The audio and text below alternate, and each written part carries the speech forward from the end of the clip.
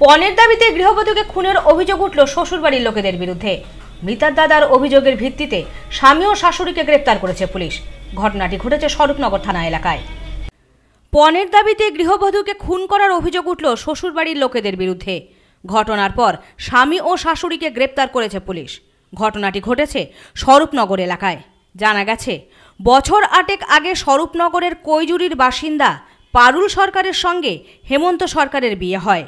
তাদের 5 বছরের সন্তানও রয়েছে। অভিযোগ, বিয়ের পর থেকেই পণের দাবিতে গৃহবধূর উপর মানসিক ও শারীরিক অত্যাচার চালাতো শ্বশুরবাড়ির লোকেরা। সোমবার বচসা চরমে ওঠে।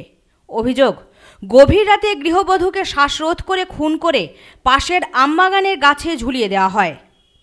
গলা টিকে নিয়েছি, গলায় দাগ আছে, আর এরকম এক ফল দিয়ে গেছি। যেভাবে সেইভাবে ভাড়া সোজা হচ্ছে না, ধরি দম আটকে গেছে।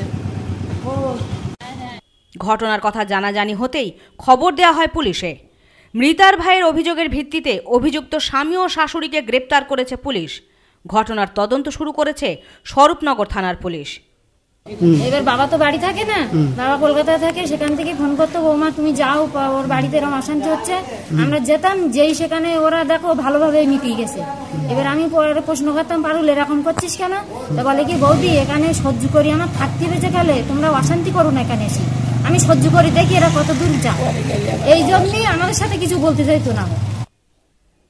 Bureau report, news no man's land, Swarupnagar.